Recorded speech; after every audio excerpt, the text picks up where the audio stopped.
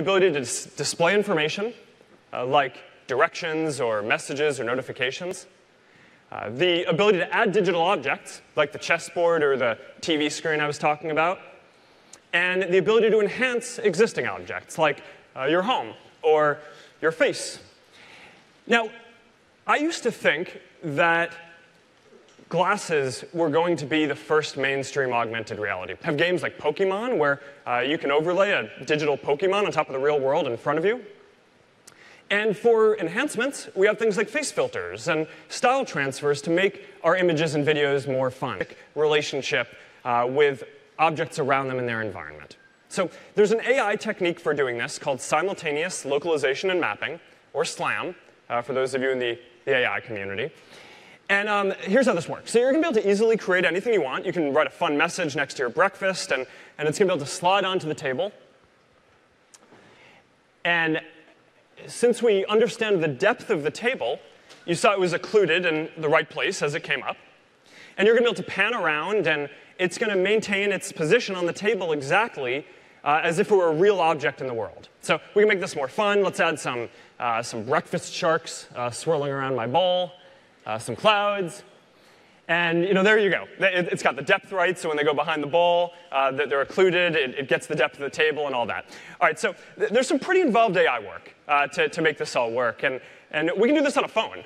So but we're just getting started. This is just the first one that I want to show you. These are the technological foundations for advanced AR. Let's go to the next one.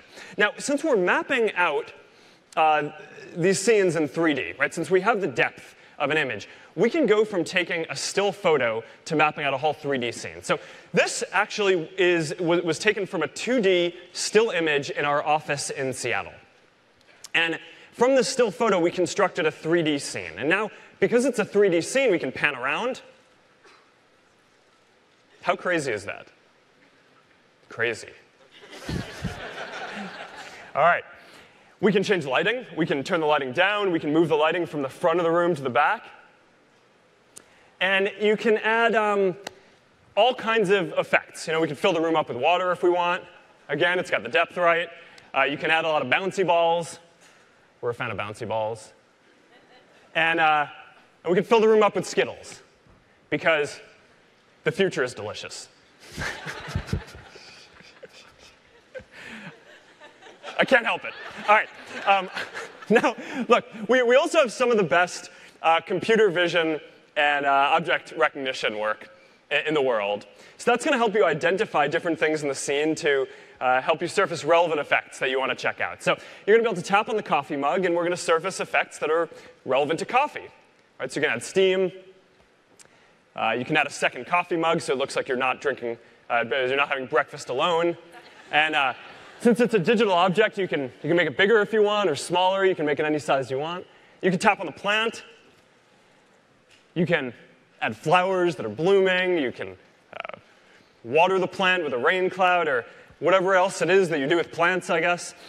You can tap on the wine bottle, and you can add an information card, right, that shows what the vintage of the wine is, and what the rating is, and maybe where to get it, or maybe even in the future, even a link to buy it. It's an AR tool that Nike created for helping you visualize and share your runs in some fun new ways.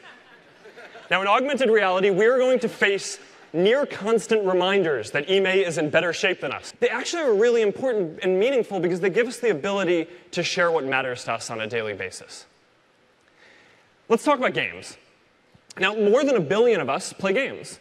And I think that there's going to be a whole new genre of augmented reality games coming. So here's an example of a father playing an augmented reality game with his kids in the waiting room at the doctor's office, where he's using the table in the waiting room as the game board for a tower defense game, and the kids can kind of slap the bad guys before they get to you. Now, there's going to be a lot of awesome stuff like this that comes, and I'm pretty excited about this. This part of the platform is going to come a bit later this year. So, this is a piece at Facebook headquarters. And, without augmented reality, this actually just looks like a blank wall. But when you are in augmented reality, you get this beautiful piece of art that's not just a painting on the wall, but it fills up the whole space. And it's 3D, and not only that, it's something that would be impossible to build or make in reality, because you have this infinite waterfall of paint coming down, and it's really